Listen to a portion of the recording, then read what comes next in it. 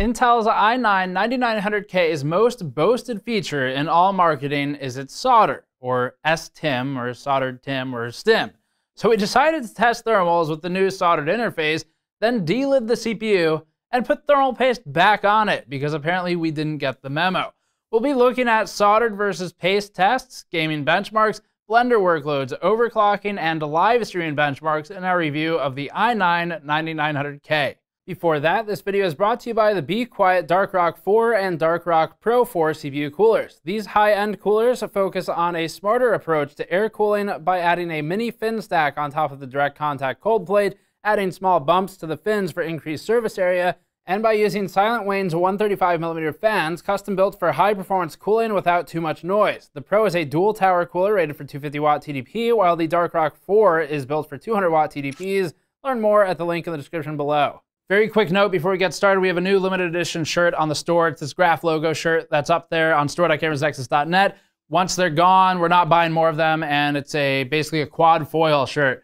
So check that out on the store. So the most important pieces of information, if you missed all the other stuff, the new CPU, the 9900K, is an 8-core part. It's got 16 threads. It costs $530, and it clocks all core to 4.7 gigahertz with single core about 5.0 plus or minus a bit. You can overclock it fairly easily. We pushed 5.2 without any effort really whatsoever, and we'll be doing a live stream later, which we'll put the date and time on that on the screen, where we will be doing some more serious overclocking. So those are the absolute basics. Intel is calling the CPU 9th gen. They're calling the whole series 9th gen, and in reality, it's 8th gen. It's Coffee Lake. It's Coffee Lake architecture, but it's been updated a bit. So the silicon's new. It's a new piece of silicon. It's a bit larger die size, which factors into the thermals, but it's not truly a new generation. So keep that in mind as well.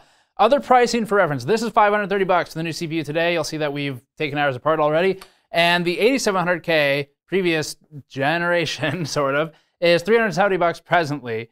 The 8086 is a bit over that. The 2700X has recently fallen and is now $300. And the 2700 non-X is $250, and you could fairly trivially overclock that to become a 2700X.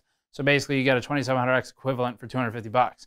So AMD's most direct competitor is the 8-core 16-thread 2700X or 2700 overclock CPU. And that's what we'll be looking at for gaming benchmarks primarily. So the first thing to start with here on this new CPU is definitely the solder, which we've replaced with thermal paste.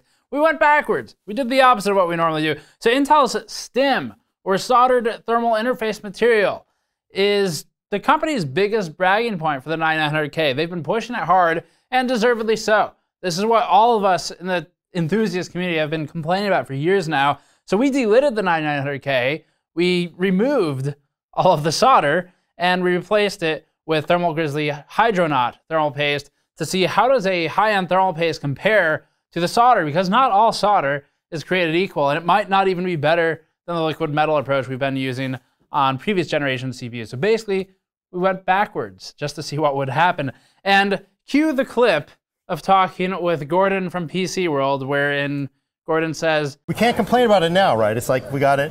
You can always complain. Okay. So with that in mind, let's investigate the 9900K and see if the solder has been worthwhile. We did a few things for this testing. First, we collected all stock performance numbers and gaming numbers without delidding it, so let's just make that very clear right away. This was all done after the other testing. Secondly, we originally had the clever idea to disable 2 cores on the 9900K and fix the voltage and frequency to equivalent values as you'd find on an 8086K. After delidding the 9900K and after speaking with Der Bauer, we learned that the 9900K is not close enough to the 8086K to even fudge a comparison, not even if disabling 2 cores. The 9900K actually has a thicker die package atop the substrate, which impacts results in ways which we can't account for with our clever trick. The die is also larger, which means it dissipates heat over a wider area and will run cooler. For this reason, our 8086K results we ran are actually not as comparable as we wanted. Instead, we will compare the 9900K with solder to the 9900K with Hydronaut. If you'd like to see the results with liquid metal, we'd strongly encourage you go visit Der Bauer's channel and watch his content. He did additional testing with delidding and collaborated with us on our results. We'll be doing liquid metal in our own testing later.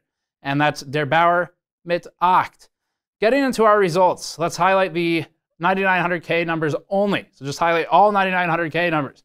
Here's the fun part. First, highlighting the 9900K with solder, clocked to 5 gigahertz and with all cores enabled and set to 1.341 volts after V-droop is accounted for. The result operated at an average core temperature of 64.4 degrees Celsius over ambient, with ambient logged every second. We also logged current into the EPS 12 volt rails every second, which is very important for data accuracy, at 64 degrees core and 14 degrees over ambient liquid. The most direct comparison is the 9900K delidded running 8 cores, also at 5 gigahertz. This one operates at 69.5 degrees over ambient for a rough 5-degree increase over the solder. That's 5C by switching from solder to hydronaut. The thing Intel bragged about so much, its solder, is not much better than a high-end thermal paste.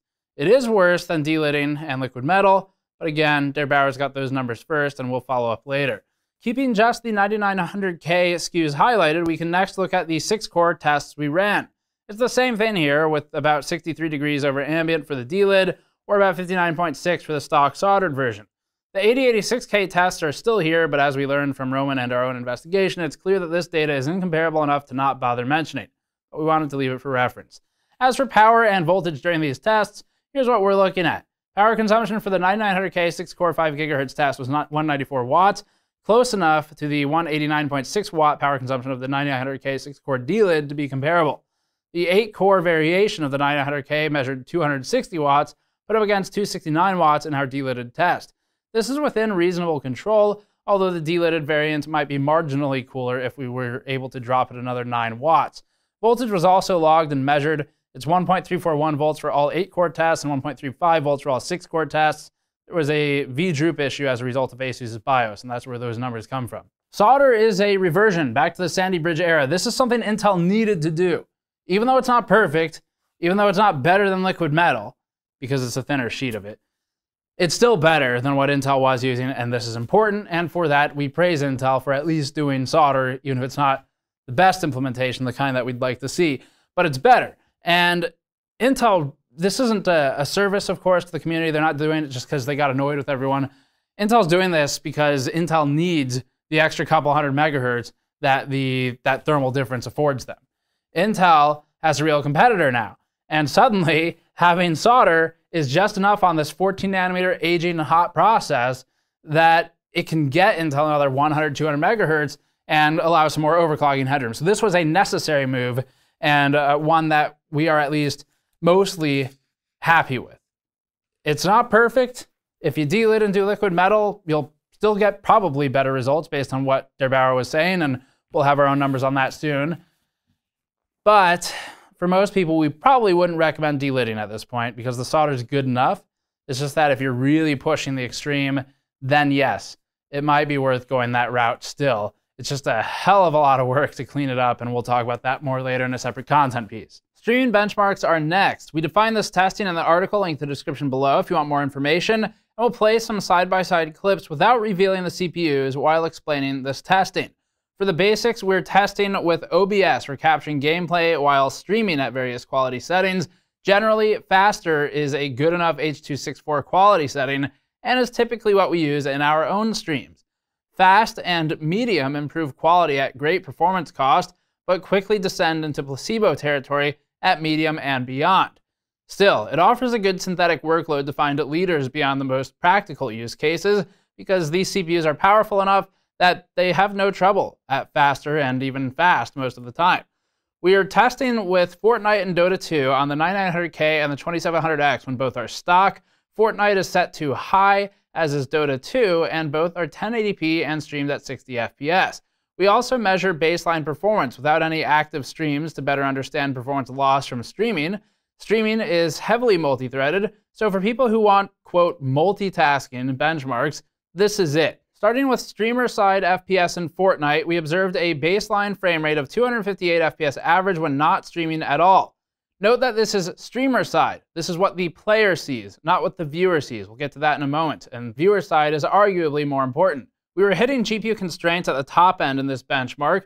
The lows remain moderately timed at 161 FPS 1% and 117 FPS 0.1% lows. The R7 2700X is next and operates at 200 FPS average for its baseline performance In terms of frame times, we're looking at about 3.9 milliseconds for the 9900K versus 5 milliseconds for the 2700X. With the 9900K streaming at 10 megabits per second and using fast H.264 encoding, we lose about 27% off of the baseline and land at 188 FPS average.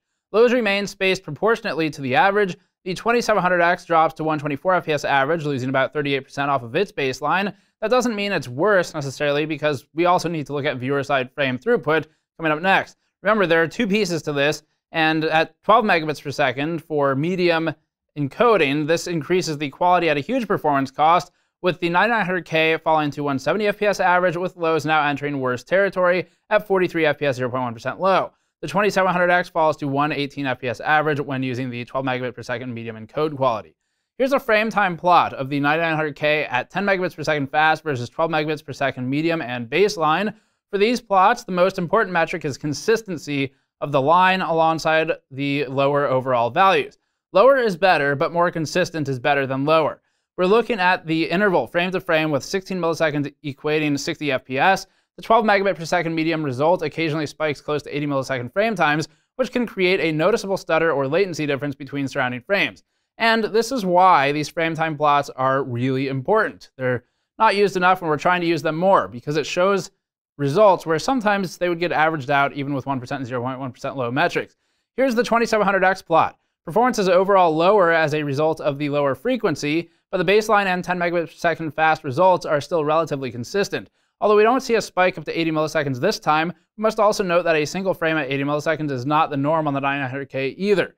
We're seeing consistent frame intervals of 40 milliseconds hit throughout the test on both products when streaming with the torture workload of medium quality settings. Let's take a look at some side-by-side footage of Fortnite at 10 megabits per second and fast. We won't reveal which CPU is which until the end of this clip. For the streamer, the takeaway is that the streamer gets a good experience on both platforms. Intel is technically superior here, but the cost of the 9900K is a consideration as well, and we'll talk about that in the conclusion. For now, either platform looks playable to the streamer. What we need to know is if the output is any good to the viewer, as that is the most important part of the equation. That's what you've been looking at here in the playback as well. Let's reveal the CPUs and then move on. Viewer experience is boiled down to percent of frames delivered at 1080p 60 FPS via YouTube. In our testing, both the 2700X and 9900K were able to deliver 100% of frames at 10 megabits per second and fast encoding, which is perfectly adequate for any streamer, really. The 12 megabit per second medium quality setting is entering placebo territory, though still has some benefits. With fast encoding, the 9900K delivered 87% of its frames within 16.67 milliseconds or 60 FPS. The 2700X delivered 96.5% of its frames within the same window.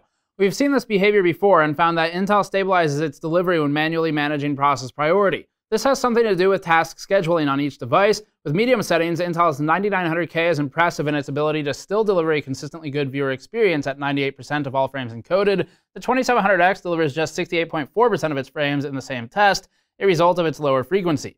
Let's get a side-by-side of these two up. Again, with this quality setting, it's leaning into placebo territory. We want to emphasize that the 2700X is still perfectly good for streaming and gaming simultaneously. You just want to keep it to 10 megabits per second and fast. Intel can maintain higher quality settings, but it may be an unnecessary level of quality overall. It just depends on how serious you are about streaming. Ultimately, a secondary system would still improve low-end frame times, and is probably what you want to use if you're a professional, highly competitive streamer for something like CSGO or Dota. Moving on to Dota 2, we start again with streamer-side FPS. This is what the host of the stream sees. Dota 2 tends to favor Intel CPUs hard for frequency dependence, following Amdahl's law well, and positions the 9900K at the top of the chart. The CPU outputs 191 FPS average, with lows mixed at 124 FPS and 55 FPS 0.1%. The 2700X manages 144 FPS average baseline. When we start streaming, those numbers drop to 151 FPS for the 9900K with fast settings, or 134 FPS when under medium settings. The 2700X drops to 92 FPS and 84 FPS respectively. And here's some side-by-side of the 2700X and 9900K when using 10 megabits per second fast settings. Overall, both are reasonable performers for the streamer. The 12 megabit per second medium frame times get a bit jumpy, particularly on the 2700X with a 0.1% low of 20, but it's not terrible, and ultimately you should be using fast anyway. Viewer side performance is where it matters. For this one, the 9900K and 2700X both managed to encode 100% of frames at 10 megabits per second fast. This means that viewers will see all 60 frames per second when viewing the stream, and so will not be able to perceive a quality difference between the 9900K and the 2700X. They are functionally the same, lending favor to the 2700X for its value proposition, although it is behind in the streamer side performance. If you did want more quality, the 12 megabit per second medium playback retains a lead for the 9900K at functionally 100% of frames encoded, with the 2700X falling to 92% of frames encoded. You're looking at side-by-side footage now of the 2700X and 9900K at 12 megabits per second medium. We'll reveal them at the end of the clip, and again, it's not terrible and can be compensated for with a permanent overclock or with a slight reduction in settings for the 2700X's performance.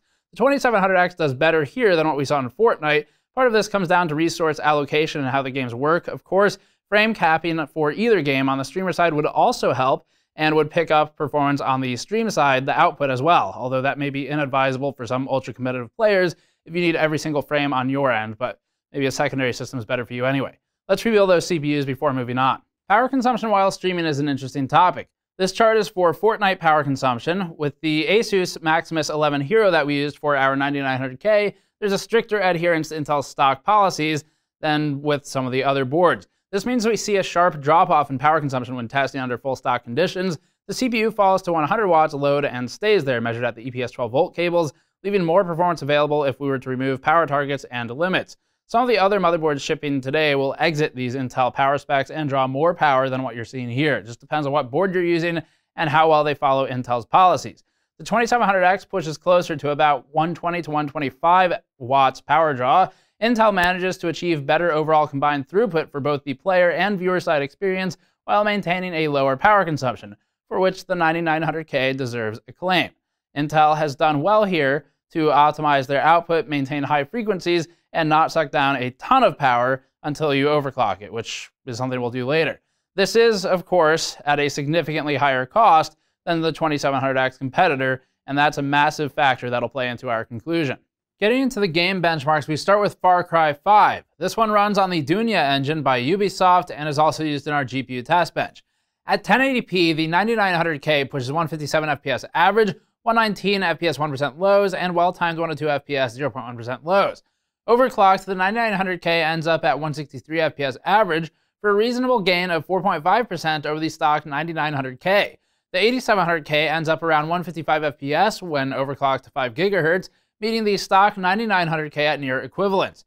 The stock 8700K sits closer to 141 FPS average.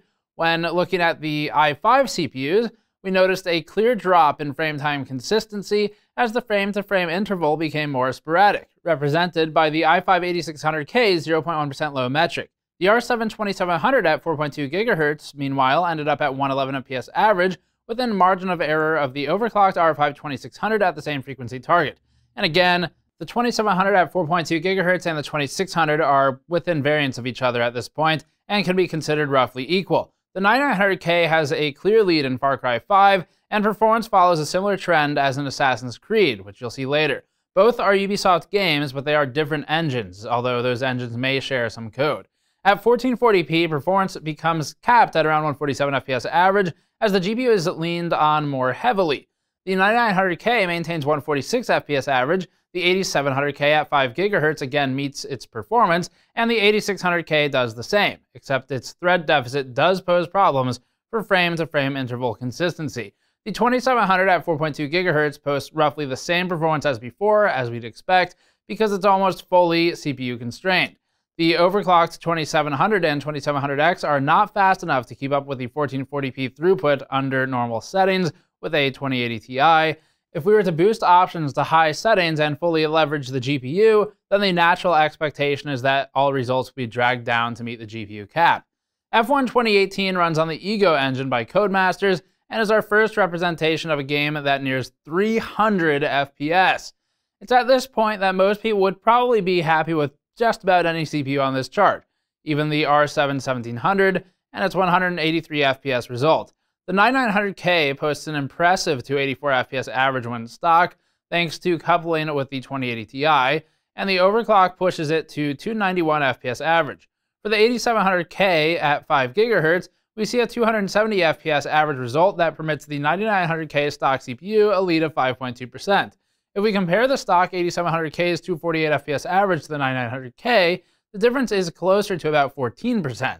That's with both stock. The 2700 at 4.2 GHz ends up at 212 FPS average with lows still reasonably timed. This posts a 27% improvement in the 9900K, although it's sort of misleading as a stat at this point to state the percentage improvement.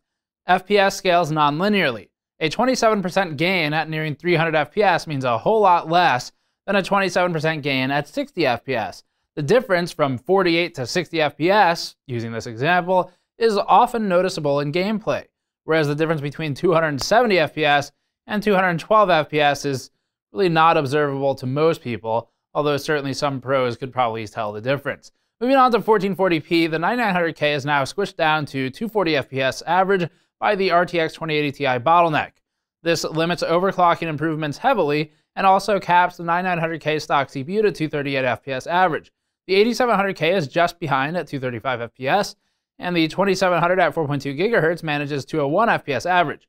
This posts a slight dip in spite of the GPU limitation versus the previous round. We've seen this in the past with AMD CPUs, like in Battlefield 1 from last year's testing. Assassin's Creed Origins uses the Anvil Next 2.0 game engine by Ubisoft and runs on DirectX 11. At 1080p and medium settings, we are minimally GPU constrained in an otherwise GPU intensive game. The 9900K leads the pack at 135 FPS average when stock, and also illustrates that we are hitting GPU bottlenecks at this point. The overclock only gains us 2 FPS, or 1.5%, and so we can't see the unconstrained performance in this game. Still, we balance between realism and proper methodology here, and going too far one way or the other doesn't really result in a great benchmark. Going lower than medium is unrealistic, and so we'll point toward our other unconstrained tests for examples of the top-end performance, like F1 2018. Still, the 9900K leads the 8700K's stock CPU's 112 FPS average by about 21% when both are stock. Overclocking the 8700K pushes it to 123 FPS average, closing the gap, but only because we are limited by the GPU on the 9900K.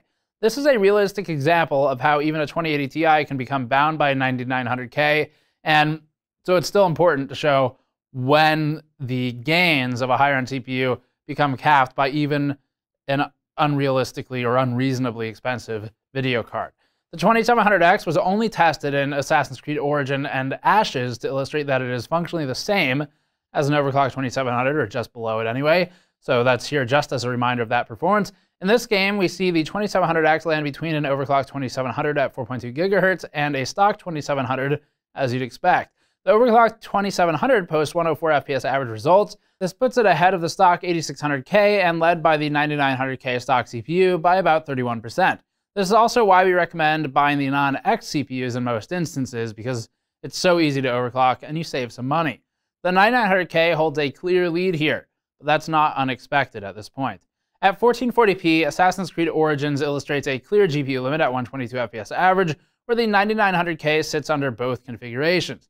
The stock and overclocked results are tied, with the difference being within margin of error. The 8700K isn't far behind at 117 FPS average, and the 2700 at 4.2 GHz posts a 102 FPS average result. Differences absolutely still exist at 1440p, but they do diminish. For Civilization 6, we use the AI benchmark to analyze turn time processing. This is represented in a unit of time, not frames per second, but rather seconds, and so we're looking at the number of seconds to process a single turn. This is taken from an average of 5 turns processed multiplied across 4 runs. If it takes a CPU 10 seconds to process one turn, and you have 6 AI players in the game, that would be about 1 minute per full rotation before it is the player's turn again. That starts to get noticeable. A faster CPU reduces this wait time. Resolution is also irrelevant here. The results would be the same at 1440p. The 9900K, when overclocked, posts a turn completion time of 11.4 seconds. Remember, lower is better, and so it's leading the pack.